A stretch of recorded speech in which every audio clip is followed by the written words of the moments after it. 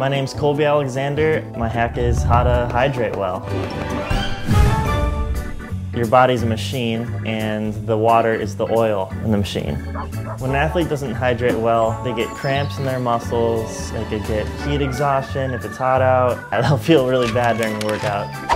I wake up in the morning, I got a nice gallon jug of water, I start drinking it. I just make sure that I finish that gallon by the next night.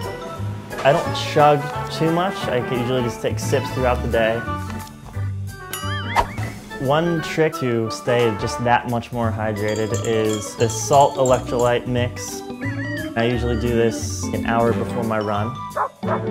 Hydration is so important because our bodies are basically made of water. I don't really know all the science behind this stuff.